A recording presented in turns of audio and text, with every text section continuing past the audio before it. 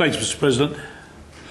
Well, despite the public debate and despite our days and days of briefings, and despite this government's genuine wish to rebuild Tasmania's ailing forestry industry, I still have deep reservations about this bill.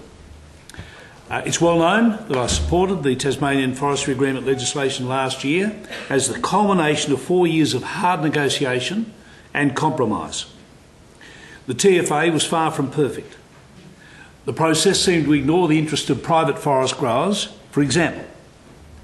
But all sides of the forestry debate gave up a lot of ground, and there was hope for an end to the so-called forest wars, which have been ongoing for more than 30 years. NGOs had been fully involved in the process and were ready to support the industry in international markets, and showed that. Now we go back to discord, a fact recognised by the government, which is pushing draconian laws against forest protests. Like other members, I received many emails supporting the Tasmanian Forest Agreement. And I'd like to quote one, Mr. President, which seems to sum up the whole argument. I think it came in just this morning. And it was interesting. I was just sort of nodding my head in agreement. I'll start. The forestry agreement was negotiated with all the parties concerned, and an outcome was reached in the true spirit of understanding and compromise. The real winners of these drawn-out negotiations were the people of Tasmania, now and in the future. This is the way democracy and community are supposed to work. Everyone not completely getting what they want, but able to listen to the other side and agree to a give-and-take outcome. As the last bastion able to use common and moral sense in this argument, I implore you not to allow the destruction of the hard work and sensible and ethical outcomes that have come out from these negotiations. The notion of winner takes all in elections needs to be challenged and dismissed. What message does the repeal of this agreement say about good governance? Or would the message say governance is about self-interest and winner takes all, dismissing democracy as a platitude to be used willy-nilly in any self-aggrandisement? There are also many logical and practical economic reasons to keep the agreement, all of which I'm sure you're aware of through your research, but seems to have been lost among the rhetoric, instead to be replaced with tough words like tear up, mandate and keeping our promise. The notion of keeping one's promise in today's fast-moving, changing landscapes, while becoming aware of new scientific outcomes almost on a daily basis, shows a political immaturity that staggers the imagination. I therefore request that you take these thoughts into serious consideration in this debate and reject the government's proposal to tear up this agreement.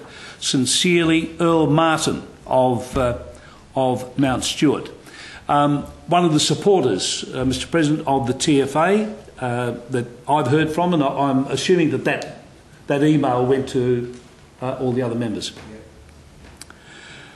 But this government doesn't want any participation by NGOs in establishing a future industry, although the Forestry Industry Association says it does want them included.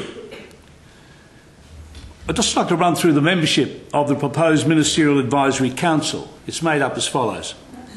Forest Industry Association of Tasmania, but not necessarily in this order. The Tasmanian Sawmillers Association. The Tasmanian Forest Contractors Association. The Tasmanian Farmers and Graziers Association. Tasmanian Special Timbers Alliance. Forestry Tasmania.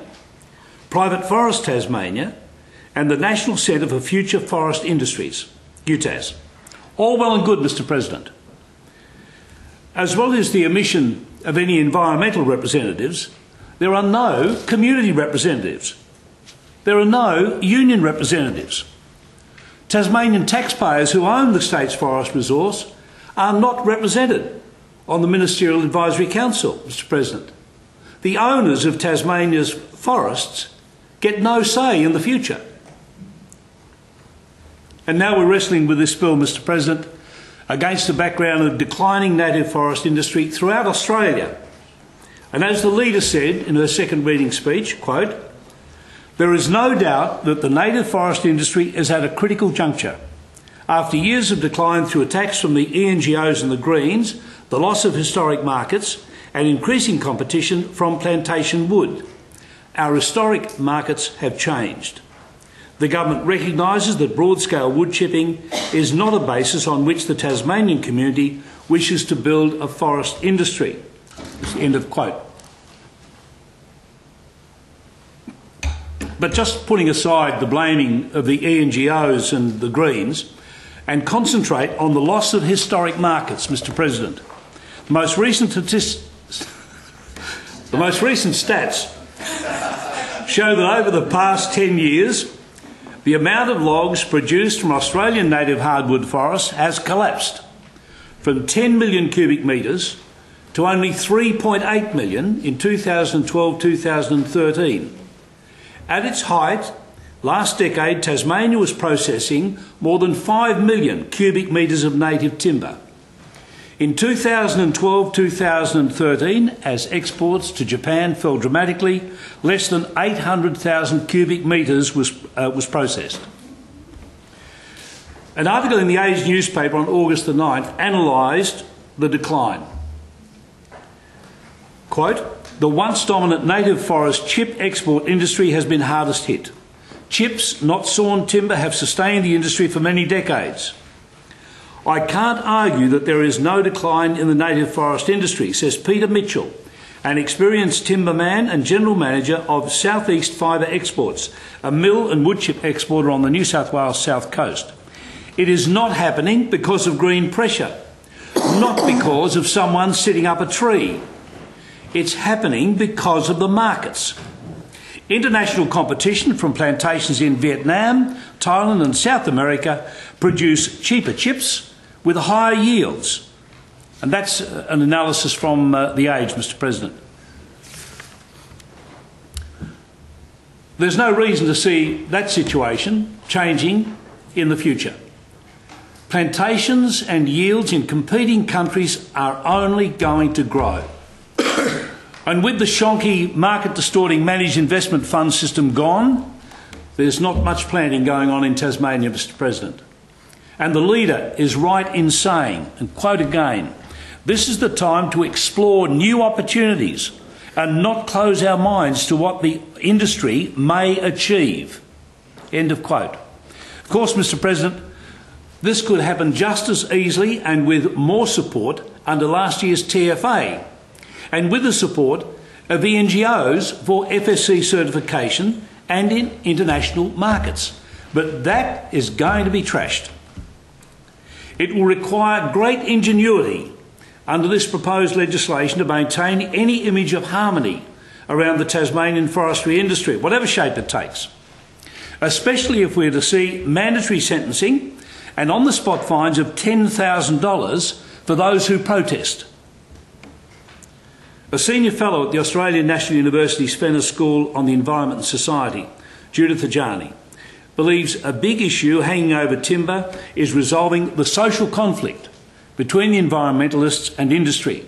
She's quoted in that Age article, Mr. President, "The role of governments is critical. Governments own most of the native log resource."